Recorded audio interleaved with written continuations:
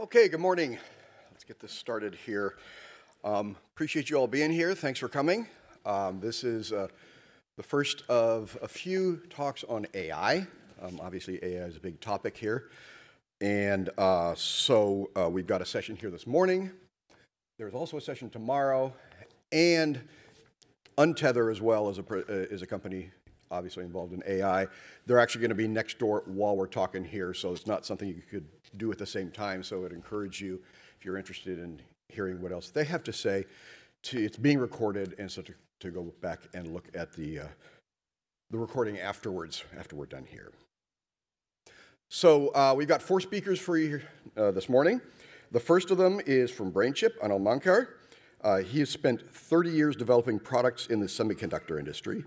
At Western Digital, he developed PC core logic chipsets, and then during his years at Connexent, he was in the position of VP of Engineering, where he became the company's Chief Development Officer, overseeing all other product developments for modems, set-top boxes, and other systems-on-chip products. He was the Senior VP at VLSI Engineering at Mindspeed Technologies, responsible for wireless and VoIP infrastructure product development. And he's now here to talk to you on behalf of Brainchip. Anil, if you please come up here and we'll get you started. Thanks.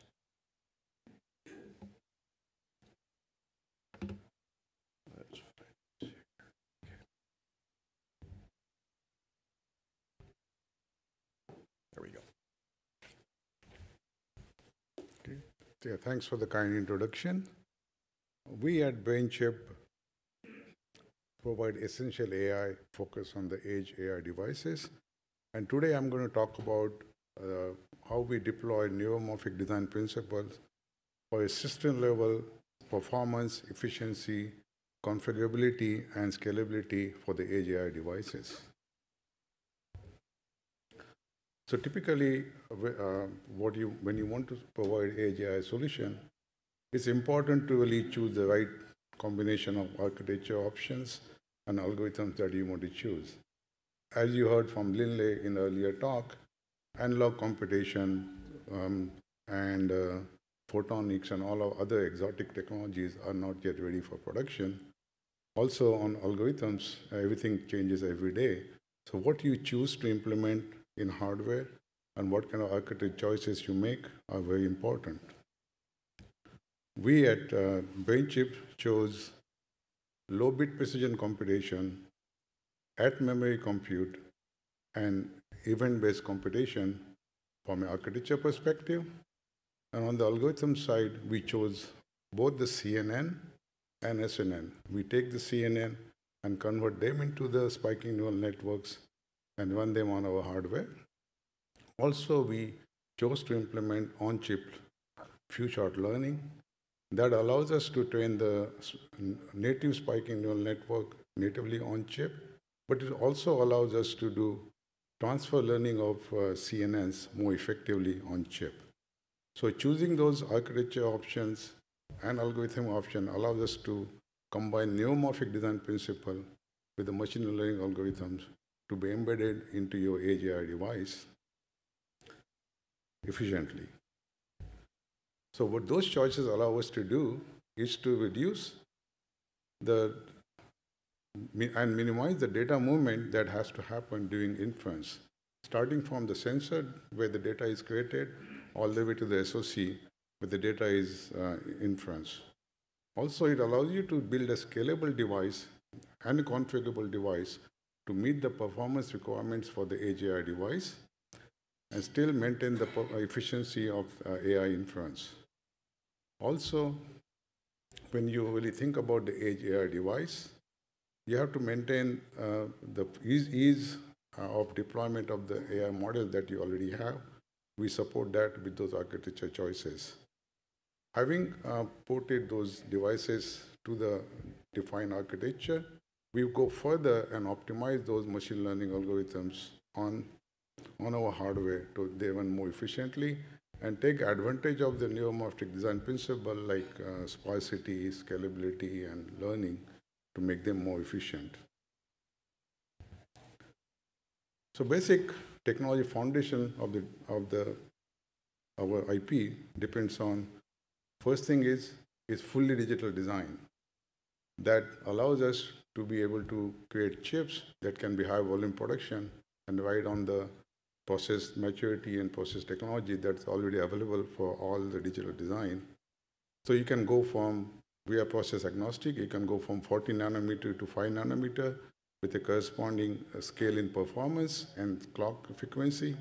Also reduce the size and the cost of the implementation. The second choice is actually running the standard CNN in hardware. Now CNNs actually are very good for extracting features from dataset, gives you better accuracy. Also they are easy to deploy. We take those CNNs, convert them into SNN, and then run it on our hardware for inference. Of course, we do native SNN also on our hardware. The neuromorphic design principle is what makes it low power and low memory bandwidth. So by doing at memory event-based computation allows us to avoid unnecessarily multiplication by 0, both for weights and for activation. Also, each of the NPU having a local memory reduces the amount of memory that you have to move during inference. Because the hardware can be, the network can be mapped to the hardware, now multiple layers of neural network, you can actually communicate event-based communication between the layers, so you can do the inference for the network without needing a CPU intervention. And to top it off, we have on-chip learning that actually allows you to learn from incoming spikes for native SNN, where time series data can learn directly. But also it allows you to take your CNN and do on-chip learning, because now those CNNs have been converted to SNN.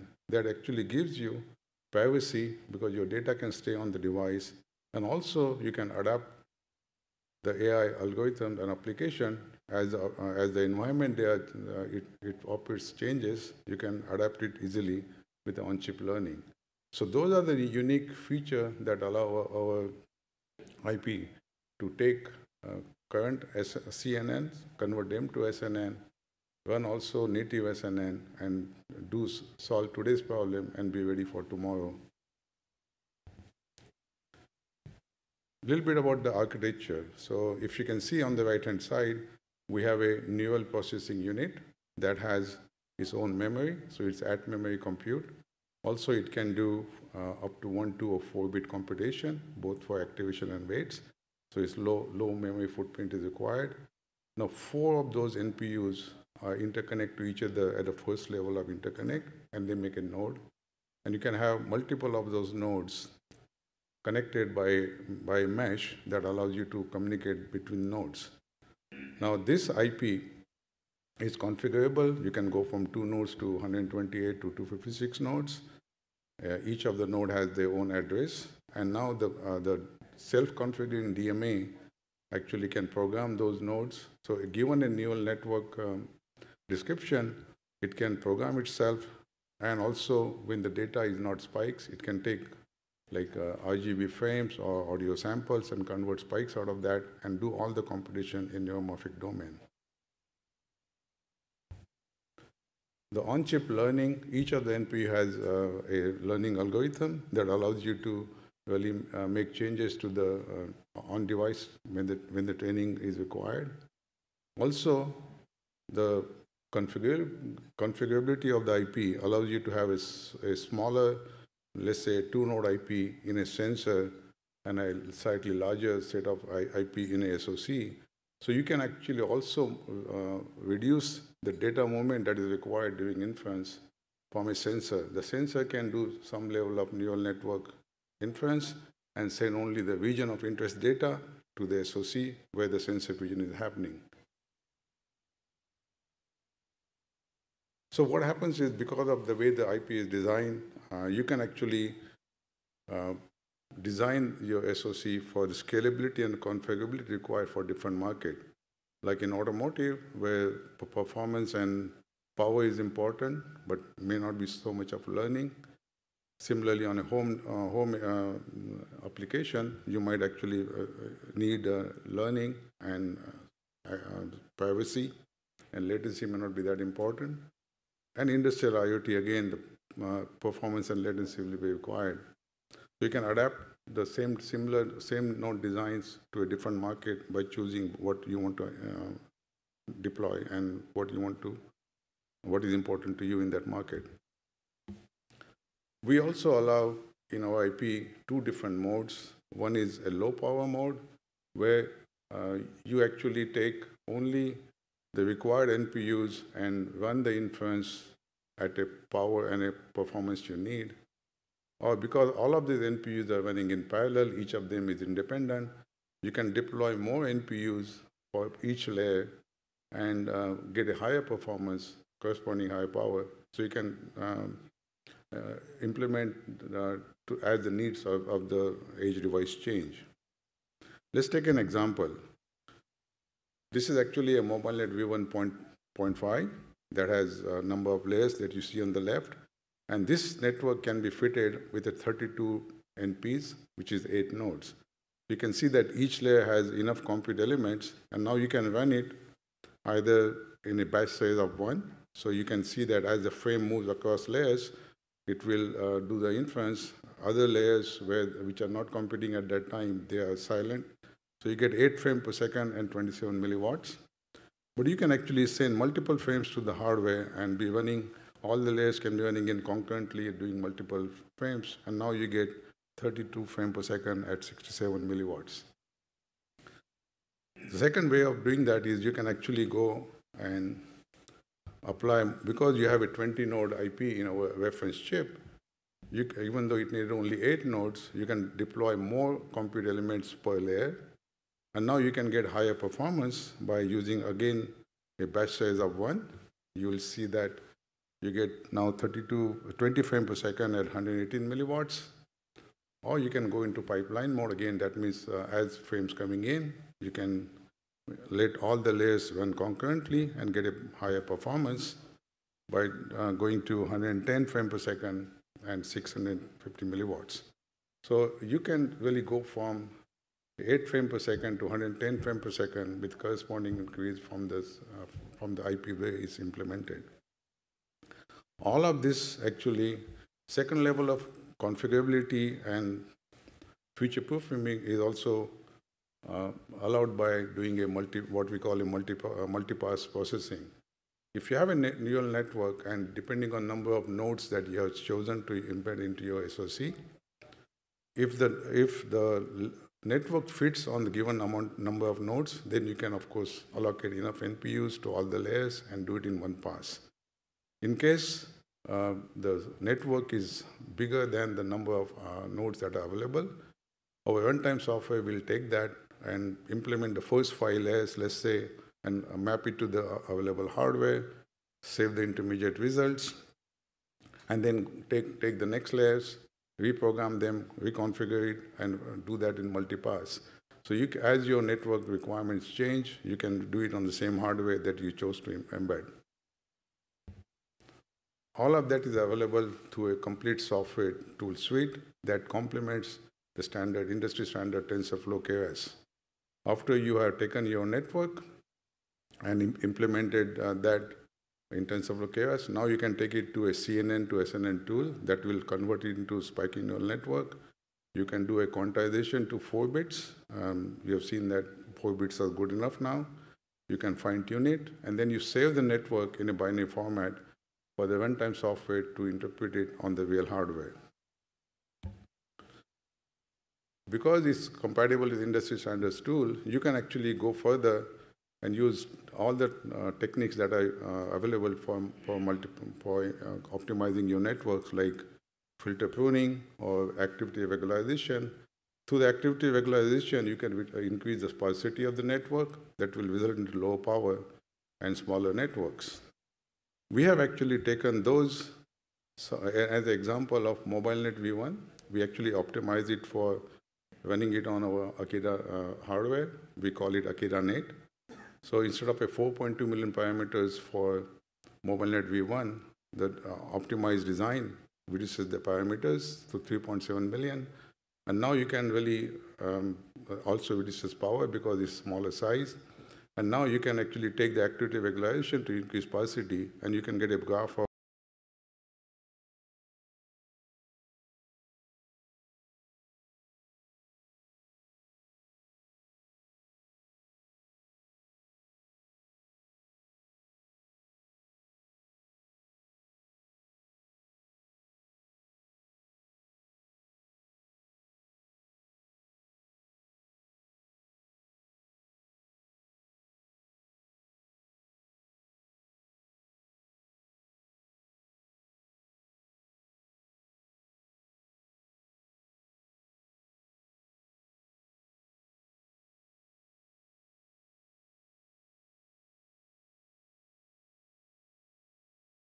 what we are saying is if a new paradigm shift is required. You cannot just take a smaller version of what you did in the cloud and hope it works, because networks are expanding in their computation power requirements and, of course, the power.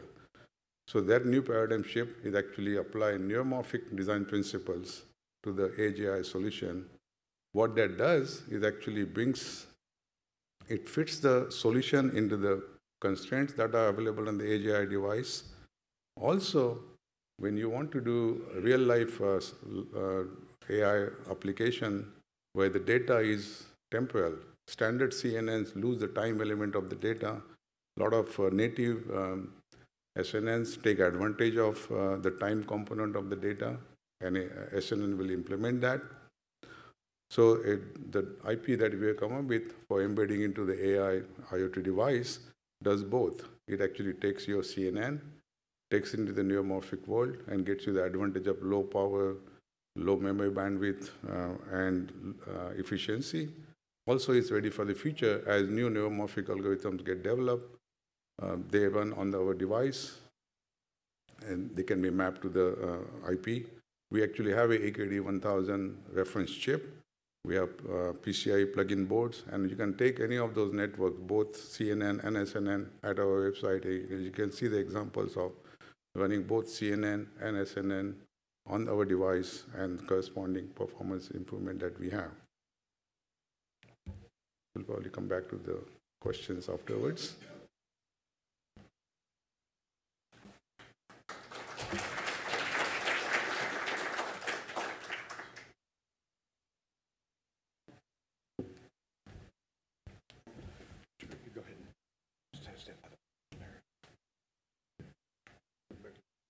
No, we're going to answer.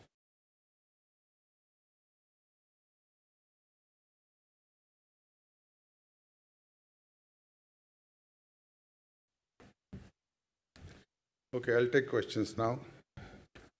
I'll start with a couple of questions here just to seed things, and then we'll turn over to you guys and see what kind of questions you have. One of the questions that I have just in general, you guys have been toiling away here on neuromorphic for a while, and there's all kinds of people in the market. But most people are not taking a neuromorphic approach. Why do you think more people haven't come in and tried to exploit neuromorphic characteristics in their accelerators? I think there are a few guys who are trying, but I think we have the most complete solution. Of course, we have started quite early, and you can see that some of the public announcements that are deploying our neuromorphic IP solution. We chose neuromorphic because it bridges the gap between today's solution and tomorrow's, and it does allow you to take sparsity and get you low power and fit into the AI size. So we believe, we started the company with a belief that if you copy how brain works, it will lead us somewhere. I think we are having good solutions for lower end, always on devices. We get a very good solution. What are some of the challenges that you've run into? There's so many different kinds of architectures and things, and the way you guys approach things is fundamentally different. So what are some of the unique challenges that you guys have run into in deploying your solution? Yeah, so because if you really start telling people that we are neuromorphic, it's really a scary word, because most of the algorithms are not available. And how do you convert? I mean, take a RGB data. how do you create spikes out of that? So we actually chose to really invest in a beta TF. So software tools was one of the biggest challenges we had to do. So we could take a neural network and without making any changes to the standard and the data set, we actually went to the complete quantization and put the tools in place so that our customers don't have to worry that our solution is neuromorphic, but take the advantage of the neuromorphic solution. And we created all the software tools that convert them directly into SNN, including the data conversion from RGB frames to spikes.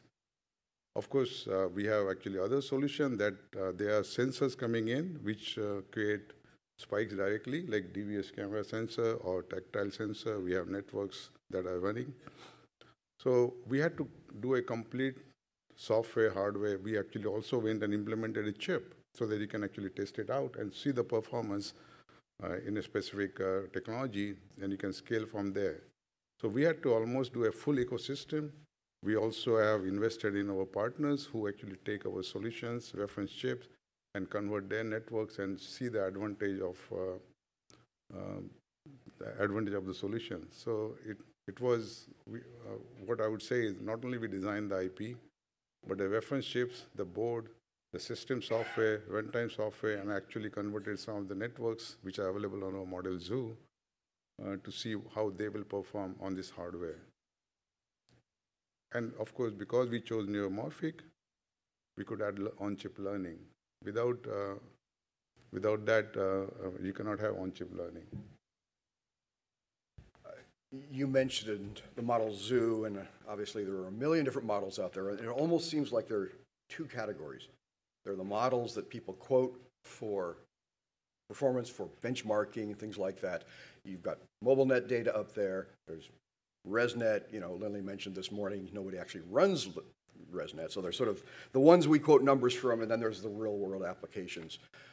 I noticed that you developed your own model. You mentioned your Akida net.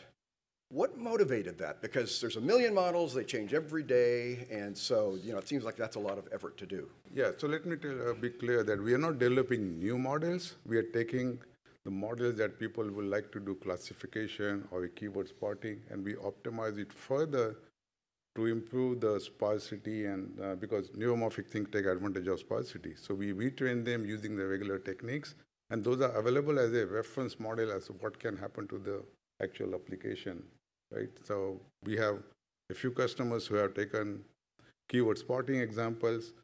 They don't run the Google. I mean, of course, we have performance numbers for that, but they can go and develop their own extraction and things like that. And they're running on our hardware, and they have seen that by applying neuromorphic principles, they get a better performance and power rather than a standard DLA.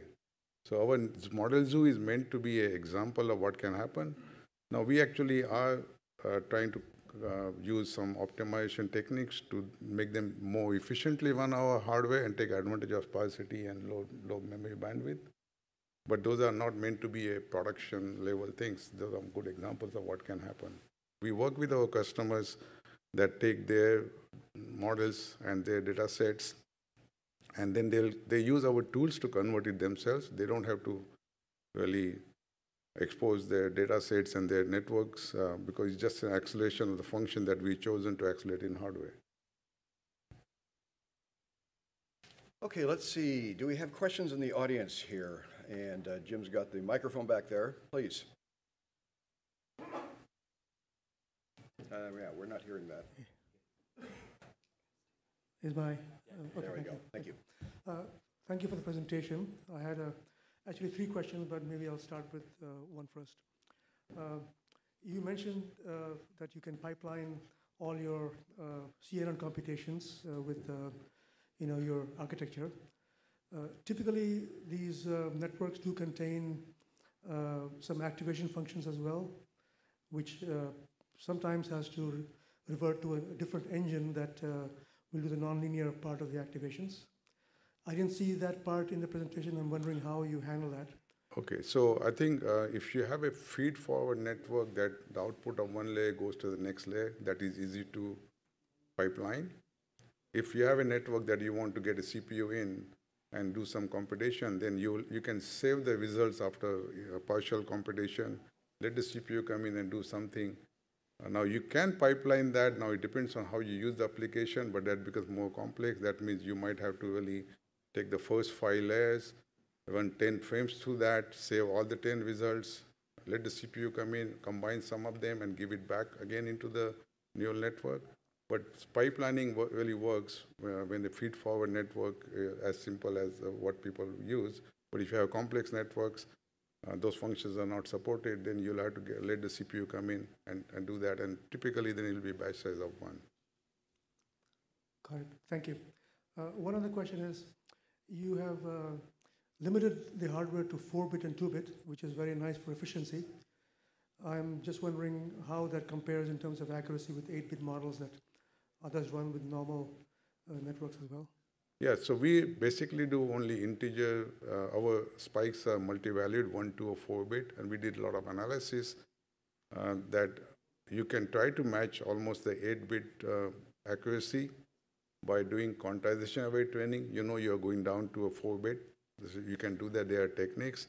But most of the networks that we have seen, you will lose a little bit of accuracy, but depends on your data set. Now take an example of MobileNet V1. If you're doing 1,000 object classification, then the accuracy is 71%. But if you're doing 20 object classification, then the accuracy is pretty high. And again, it depends on your data set. We actually use the same MobileNet V1 classification example. Now take your data set, do your transfer learning through our on-chip learning, and the accuracy we find is pretty high. So even now, there are enough papers published that 4-bit is good enough for accuracy. So it depends on, accuracy depends on your data set, your application. Doing the computation in neuromorphic domain doesn't do anything to the accuracy. Can you give a range if you were to compare the accuracy to 8? What's the range? Yeah, so typically we have seen, well, you take 1,000 object classification, instead of 71%, we lose about 0.5 to 1% of accuracy because we went to 4-bit. Very good, thank you. One final question is regarding your on-device learning. How do you handle the back propagation aspect of it? No, so we don't really do back. Okay, so the back propagation is doing training. So you can use your CNNs being trained with back propagation. And what we're doing is we're actually keeping all the features that you extracted in the first 30 layers of MobileNet V1. And now for the last layer, which comes to the classification, we actually use on-chip learning there. So now what you're doing is, because the on-chip learning algorithm is saying spikes at the last layer, it's a different combination of the features that we use. So during that time, we are using on-chip learning, which is what the brain does, static time-independent plasticity. The brain doesn't use back propagation. Back propagation is only for statistical analysis of given data for CNN.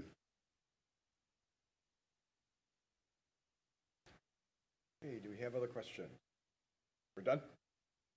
Okay, thank you very much.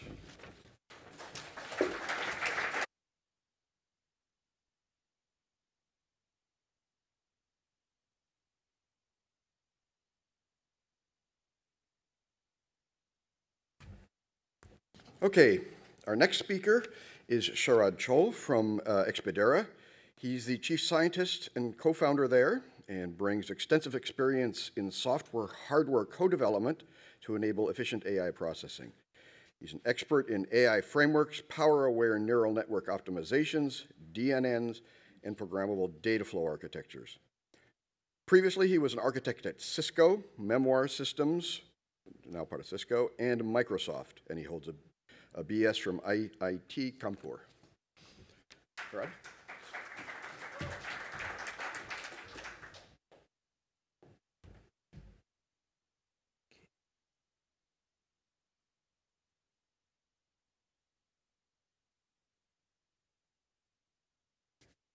Okay, good morning, everyone. Am I audible? Yeah. Okay. Just let me know if I'm speaking too fast. Sometime I do that. So today I would like to talk to you about like a question that you might be challenged with, or you might be asking yourself if you want to develop an AI SoC. And that question being, if you should build your own NPU from scratch. And obviously, I would like to caution you against it, but there are good reasons for it. So an NPU is a neural processing unit. That's why we are in this talk. We all know what NPU is. But basically, why choosing a right NPU is critical is because neural network inference requires billions of operations. And if you want to do this in real time, and that's probably the only reason you would like to build an NPU in an edge SoC for real-time inference, you need to process trillions of operations per second. And this has to be done while maintaining millions of weights, as well as managing millions of activations. And so the choice of the NPU architecture would define what kind of thermal envelope your product will be in, what kind of BOM cost will be required in terms of bandwidth, as well as like power management. And there are many considerations that we have to go through for defining an architecture and defining the workload that need to be used for that architecture.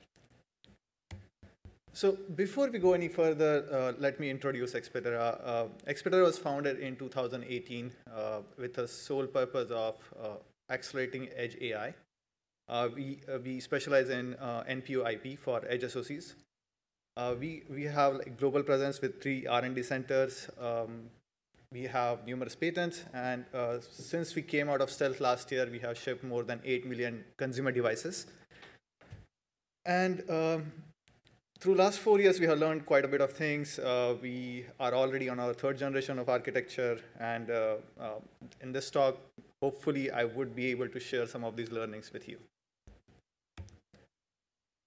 So when we first engage with our customers, there is a big evaluation process. Obviously, they would like to see benchmarks on different networks. Typically, we get like tens to hundreds of networks to be evaluated on. They would like to see how easy it is to use their software stack. But believe it or not, the biggest competition we face is not from the industry. It's actually the decision of make versus buy. And it's the reasons that we hear is like mentioned in the slides, and some of these reasons might be rational, some of these might not be that rational. But just as an example, why not? AI is still a cool thing to do. Why shouldn't I build one? Or I should be able to build a better or cheaper alternative than anyone in the industry. And it's a wishful thinking, but before we go down that road, what is important is to understand different perspectives. Like